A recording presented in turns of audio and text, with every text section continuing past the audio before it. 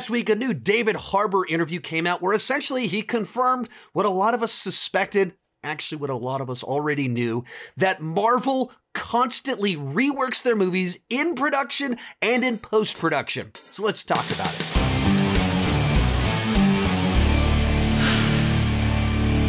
So a few days back, David Harbour was on Josh Horowitz's podcast, Happy, Sad, Confused, promoting his new film, Gran Turismo.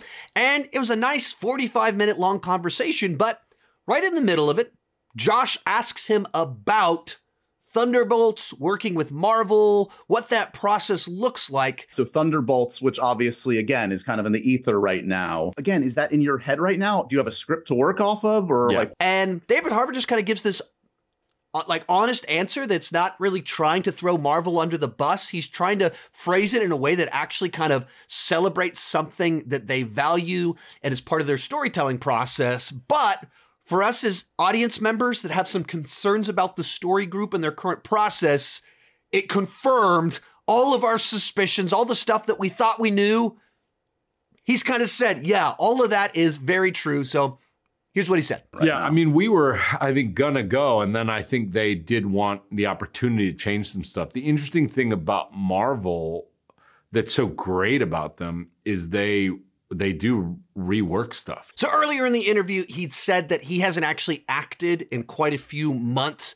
And so he's asked about the start of production of Thunderbolts. And his answer is, yeah, we were about to start. And well, Marvel, what's great about them is they rework stuff. So they had a script that he was like, cool, that's awesome. I dig it. Let's do this. And then they wanted to rework it at the last minute. They just kept changing it. They kept tweaking it. And he's about to then use Black Widow as an example of how they really, really do this. Even big production, like Black Widow, the entire third act was reworked as we were shooting, and which is incredible. And so they just want that freedom. So right there, he confirms what many of us have been speculating, discussing. There have been tons of reports about the fact that Marvel reworks their movies constantly. They greenlight a script, they start production, they give the director millions of dollars, and then they're like, oh, by the way, we need you to change it. And you get to David Harbour, he's an actor, he wants to keep working, and he wants to be able to work on gigantic productions, and he wants, like, he's a guy that just, he got fame old enough that he could actually appreciate having success. So he's like, oh, it's great that they do that. It's amazing. They rework things while you're making, like, do you really think that's amazing? Is that really what you want? Is that you sign on for one movie and then they change it mid-production? And the big idea of where he's going with this is that they want freedom. They want to be able to keep tweaking it and adjusting it. They want the freedom. They want the freedom. Marvel wants the freedom. This is something I've been kind of talking about as my issues with Marvel for about 6 months now, is that the they is in charge of too much. It's not the director. It's not the writer. It's the they. It's Kevin Feige, the writer's room, the people that are trying to map out the future of the MCU. They're hiring people to make a film, to write a film, and then they're constantly changing it. So whoever's the credited writer, who knows how much they actually wrote? Or whatever thing you hate the most about, like Quantumania, they might not have written that. Like, they might not have anything to do with that. And so that's where a lot of people were like, the guy that wrote Quantumania was going to write one of the Avengers movies, like, oh crap, this guy sucks. I mean, maybe he does. I don't know. I don't know the guy. I haven't actually read any of his scripts. More importantly, whatever we saw that he's credited for, that's the thing. He turned it in, and then they did all this other stuff with it. You know, there's talks about they asked for 30 rewrites of Doctor Strange 2. They did. That wasn't Sam Raimi, like, I want 32 rewrites. That was the they. So David Harbour says, we were in the middle of shooting the third act of our movie. And they came in and reworked the whole thing. The third act it's CGI, it's spectacle, it's falling from the sky, it's plot twist. It's like the culmination of everything. And last minute, they're like, let's change it all up. So why do some of the special effects in the third act look terrible? This was fun! No! Like infamously, some of these shots that just have really, really bad effects. Because they kept changing it and adjusting it so it wasn't shot right. They probably asked for revisions in the editing process. It has consequences when you go into production without being in agreement on the plan. Like, we're going to do this. There's a big difference between you shot the movie, you're editing it, and you realize some things aren't quite working, something's not quite clear, so you go back and do standard reshoots. That's good. That's good practice.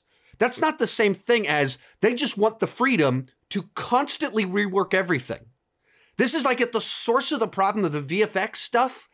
All the rumors about that is that Disney keeps asking for revisions and they keep changing and they keep changing and they keep changing it. And so they're not spending all of their budget and their time to get the original plan shot right. They're doing iteration after iteration after iteration after iteration and changing it. So you're really getting like a rough draft of the 8th iteration or something like that. David Harbour is saying, like, that's what they want. It's great. They like the freedom.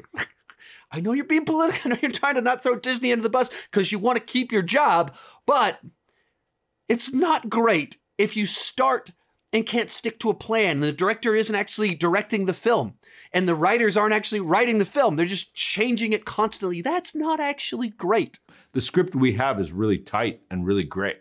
And our director, Jake, thinks it's great, but they just want the freedom. They don't want to be stuck in the middle of a shoot and then having to go like, you know, we can't rewrite this. And that's the piece right there that just kind of blows my mind. One of the stars of the movie says, man, we've got a tight script. The director has a clear vision. He loves the script we have. And our director, Jake, thinks it's great. But as he said earlier, he goes, yeah, they wanted to change some things about it. Yeah, I mean, we were, I think, gonna go, and then I think they did want the opportunity to change some stuff. And then he just said they want the freedom to be able to rework it so we don't have another problem during production. We have to keep reworking, but they just want that freedom. One of the stars who has been working in this industry a long time just said the script is tight. He signed on for this tight script that went like this works, this is solid. And the writers group, they, keeps tweaking it, keeps changing it. And I think when you look at a lot of these Marvel projects that feel a little bit more committee directed than director directed, I think Wakanda Forever, that feels like a director directed film. Guardians 3, director directed. Of course, things like that, but those feel like one vision for the project. But Black Widow, Doctor Strange 2, Ant-Man and the Wasp, Quantumania, these feel like they were written and directed by committee, where there's all these competing ideas and they keep changing it. And all these projects, there's rumors coming out left and right of constantly reworking the story during production, in post-production. Ant-Man and the Wasp, Quantumania, having the ending reshot a month before the movie came out. One of the stars of Doctor Strange 2 says that they asked for 30 rewrites of the script. That's the reason that my faith in Marvel is dwindling. I think that's why so many of these projects just feel so lifeless. Because instead of having like a journey that we're on and then trusting different directors and writers to tell that piece in the middle of it, there's just too many cooks in the kitchen. Too many cooks, too many cooks. There's too many people trying to adjust the film to perfectly appeal to everyone while setting up this future thing, but not limiting us too much for future things. So they're just constantly battling over these projects. And so you get just these personality-less mushes that feel like a bunch of people, different person directed every scene. Everything was reworked by a different aspect. And the magic is just kind of gone there when you have movies directed by committee. David Harbour pretty well confirmed that it's not the director with the power. It's not the writers that wrote a great script and turned it in that we ran with it. It's the Marvel has the power, and they keep fiddling with things. They keep changing things. And that's frustrating. Most of these clips are pulled from my Patreon live streams. I do about 6 live streams every single month. For $2 per month, $20 per year, you can get access to all the exclusive videos and live streams. For $5 per month, you get your name on my end card. At the top tier, you get a 30-minute video chat with me each month. The link down below in the description has more information.